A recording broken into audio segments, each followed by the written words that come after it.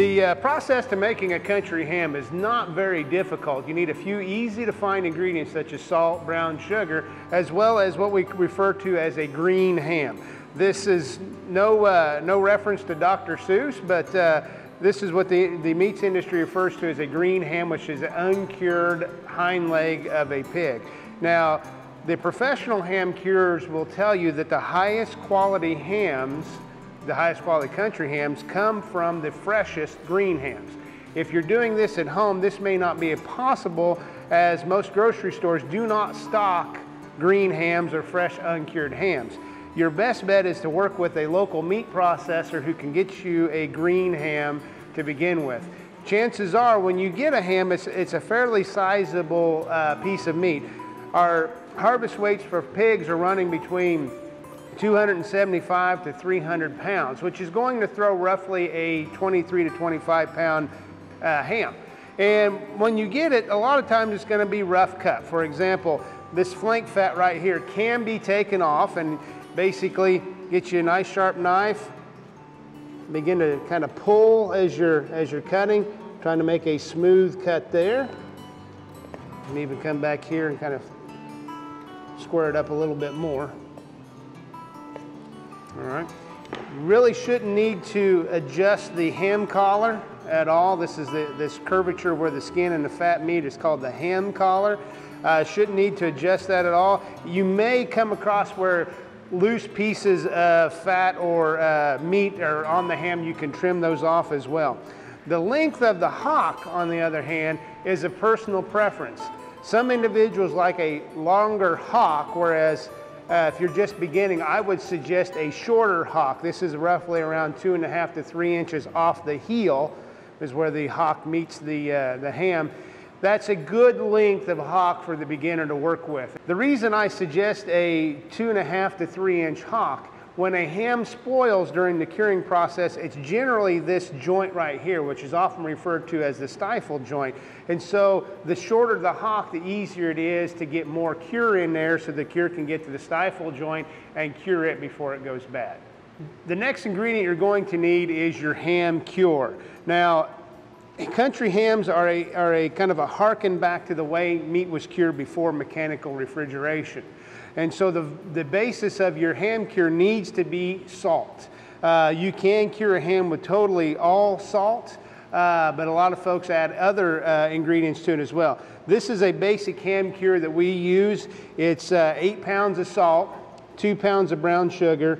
There's a little bit of black pepper and red pepper, as well as some paprika in there as well. Now, a question I often get is, can we do a sugar cure? Whenever you add sugar to your ham cure, that's what it's what's considered a sugar cure. Do not mix up the ingredients where you're adding more sugar than salt, or your ham will spoil. Like I said, this is a basic ham cure. This is about 10 pounds of cure. We'll do about 100 pounds worth of green ham. Here we have two veterans of the 4-H Country Ham Project that are going to help us apply the cure to these hams.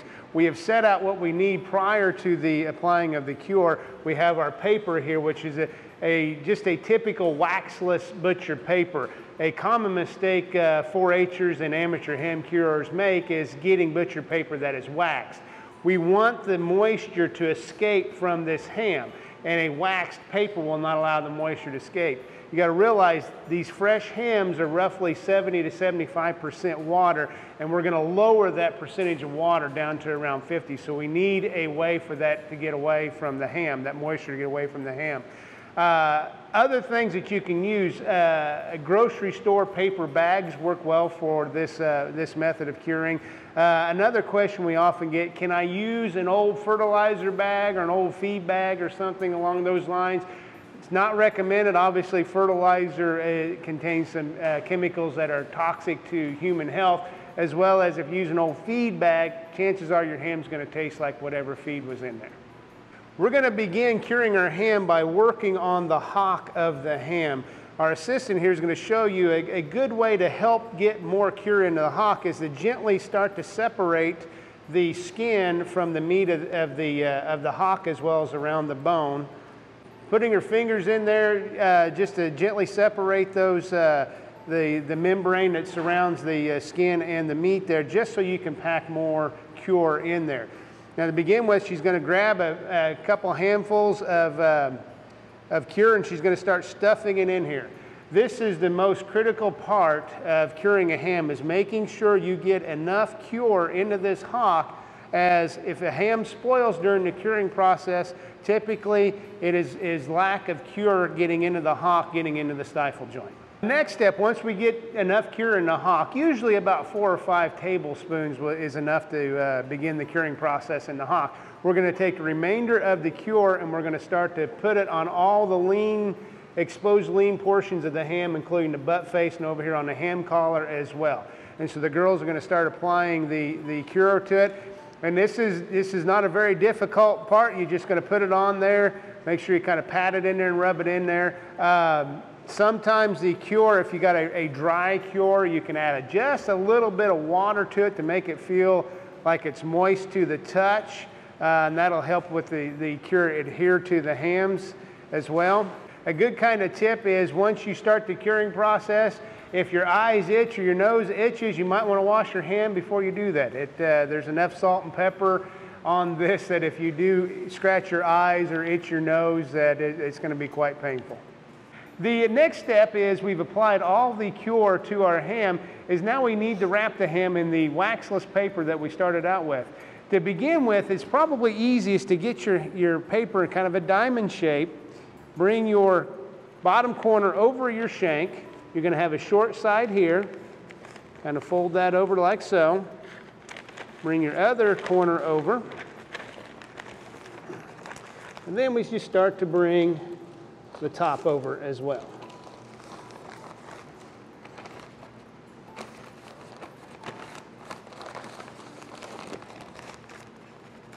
And if a little bit of the ham is exposed, that's no problem. Once you've brought the corner over, a small piece of tape can be used to hold the paper in place. Next thing we're going to do is kind of spin the ham around. Grab a ham sock. These can be purchased on the internet. They're commonly referred to as ham socks or ham sockinettes. And what you want to do is, there's a seam at the very end of the ham that you want to make sure goes straight across the hock.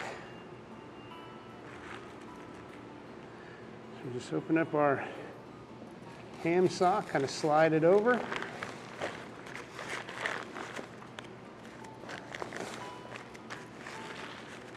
Once again, adjust and make sure you got your seam right over the end of your hock.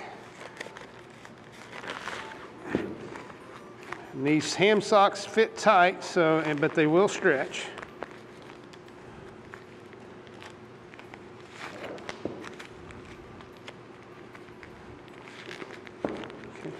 The next step we're going to do, once we get the ham into the sock, and this is where, if you're working with 4-H'ers, the younger kids may need some help, as the ham is pretty heavy right now, is to start to shake the ham down into the sock, holding the top. Okay? And then kind of bunch up your sock, and then if you start to kind of smooth the ham skin upwards, that helps straighten out the skin that's underneath the ham. And once you get it to this part, once you get the ham to this part, it's ready to be hung in the barn and begin the curing process. Naturally, as the ham begins the curing process, which we describe the curing process as the cure, the salt and the sugar entering into the ham, you can see that it's already starting to push some of that water out. It roughly takes a ham about 2 days for every pound of ham for it to cure. Or a good rule of thumb is, a ham this size will take approximately 60 days to cure. And so what you're going to see once it's hanging in the barn, and we're going to hang it with the hock pointed down as always, so that we get this nice teardrop shape, the ham's going to start to lose moisture, and it's very common to see puddles of water underneath the ham as they're hanging in the ham house. That's very common. Don't panic. That's what we want to happen. But basically what's happening now is that salt and that sugar mixture is penetrating the muscles and the skin of that ham.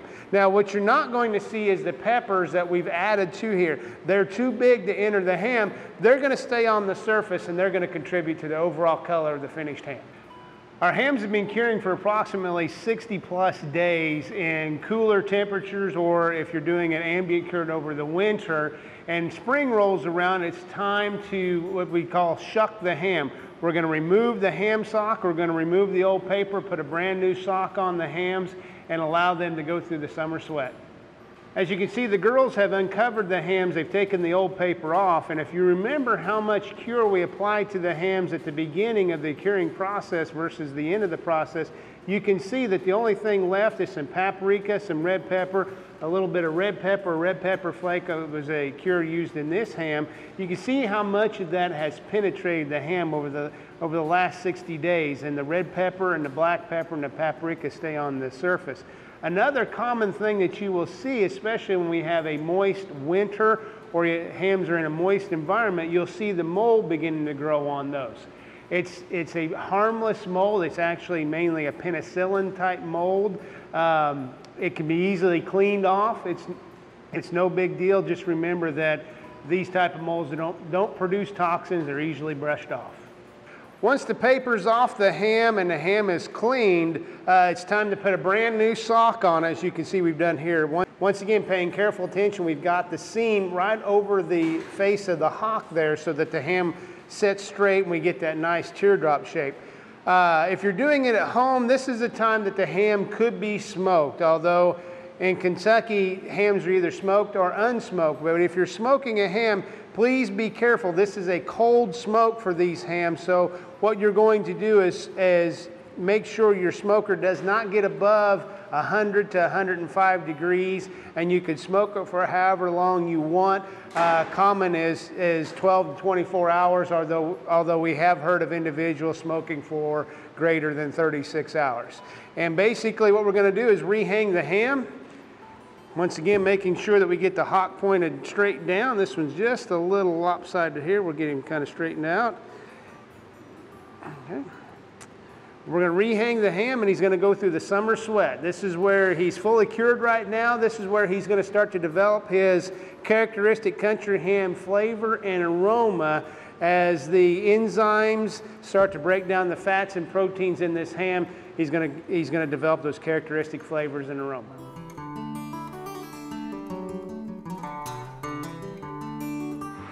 Here are the aging rooms at the University of Kentucky.